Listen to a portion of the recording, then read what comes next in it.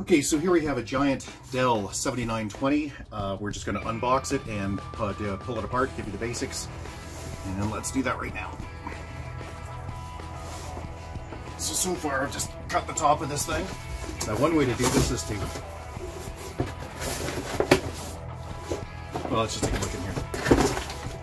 Okay, so cables for the video card I ordered, and power, that's it. So we're going to skip that, nothing interesting there. Then the actual unit is here. So the question is how to get that out. Well, if you've never worked on a big box before, the answer is to flip it over and dump it out. I'm going to do just that. Jeez, this thing's heavy.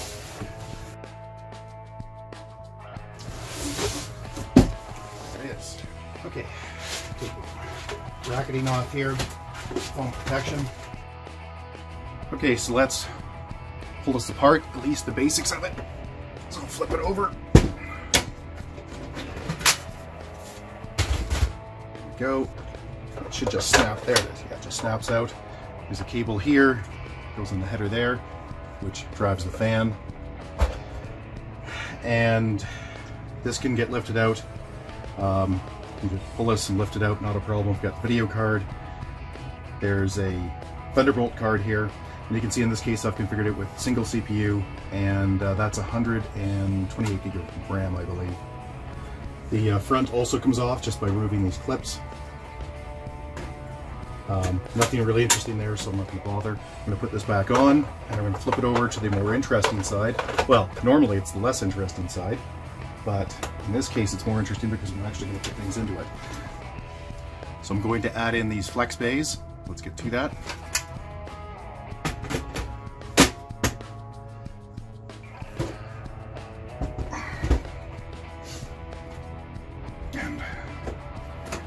Let's show you the back here. So audio is if you need that, but you know, what the heck, doesn't cost anything. Serial port, again, ancient. Oh, PS2 ports, well, crazy. 2 NICs, gig, all super speed, USB 3 ports. I've added a P1000 in, Thunderbolt card, single power supply in this case.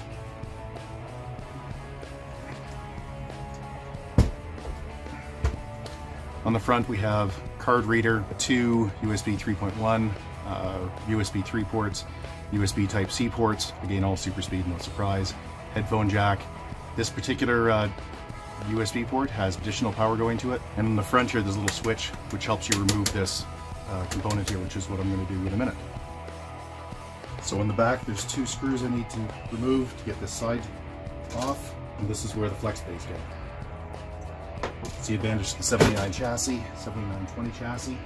I can put Flexbays here and here. You can see this is a giant 1400 watt power supply, and it may not look it, but all of these are actually really well labeled. So you can see which, Flexbay goes to which port and so on and so forth. Okay, to add more disk in, we're going to add Flexbay in the back here. I've already unpackaged them, but I can tell you that they didn't really come with very much. So that is the drive bays, and this is the back plane. And contrary to what it looks like, it's actually all labeled pretty well. So let's get this going. So the first thing to do is to, now you'll notice these say rear, gives you a pretty good idea.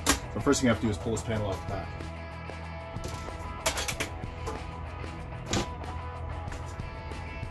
So on the bottom you'll see these slide glides. They just lock in here, so you really can't screw up their placement. Put it in, there it is, and you'll see it lines up nicely. Same thing with this one. Actually, there we go, just slides in nicely. I can screw those in, but for the minute I'm not going to do that because I'm going to put the back planes on.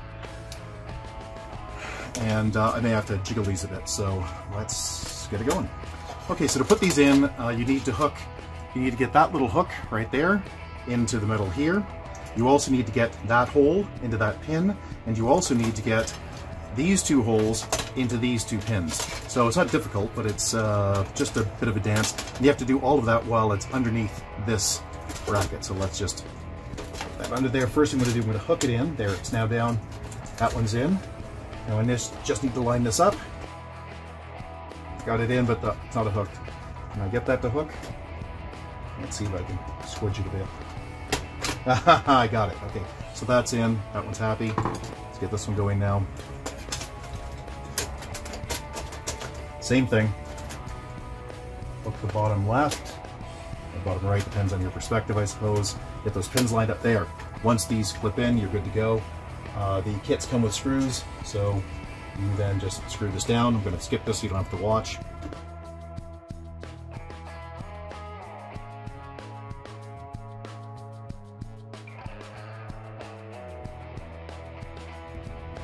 Okay, so that's all screwed down. Now I need to connect everything. So let's get to that. All right, so when you're connecting these, you need to know which bays are which. So this is Flexbay 0, 1, 2, 3, 4. The first thing to do is get all these cables straightened out. Let's connect Flexbay 4. Connect those headers right now. And I know you can't see these, but just trust me that I'm putting them in the right place. So it's Flexbay 4 right there.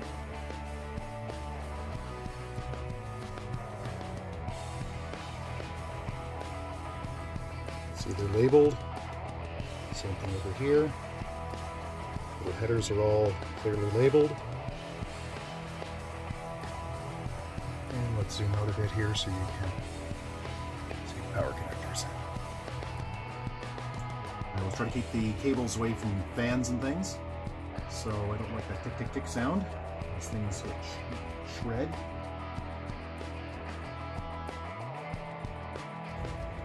Those are in. Let's get the main power connectors going. So that one will connect here. There we go. And this connector clips on here. Happiness is Flexbay 4 and 5 are now in. I don't care about the panel on the back. I want it exposed. And so I'm just going to bolt this back together now. To pull this front panel off and get access to the bays that are underneath, there's a little trick, which is there's a switch right here you have to press. There it is to unlock it, and then that will slide down nicely, and this just pops off. If you don't do that, you'll struggle with this for quite a long time. And then there you can see the bays. Okay, so as you can see, this comes with the 4 drive bays that this unit shipped with on the front. The drive bays are convertible, so you can get M.2 cards for these. However, there are some issues with it. I already tried to bolt a kit in, didn't work, called a Dell guy, it couldn't work, spent 2 hours on it, couldn't work, couldn't get it to work. Anyway, but you can easily convert these to 2.5-inch drives like the one that shipped with it, as you can see here. And I'm just going to pull that out. I'm going to pop a solid state SSD into it, and I'm going to run a 1-second benchmark.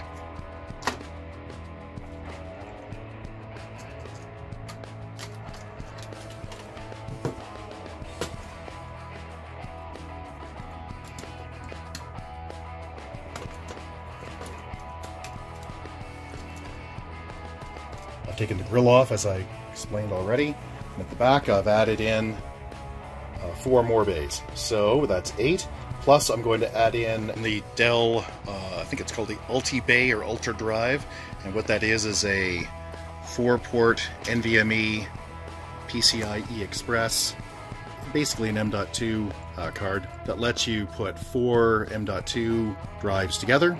These will not be rated, however, other than in software. And in software, what I'm going to do is I'm going to rate them as a stripe, because I just need 8 terabyte of extra space, so I've gone out and purchased some disk. And that I've already tested, just plug that in and it just works. We have a separate video on that if you're interested. Alright, so we have the machine patched and updated, we have the antivirus turned off and everything else that we can turn off. We're going to benchmark it with NovaBench. And as usual, I'm not going to make you sit here and watch it, we'll just give you the results. I'll benchmark it 3 times in a row, and we'll see what the numbers look like.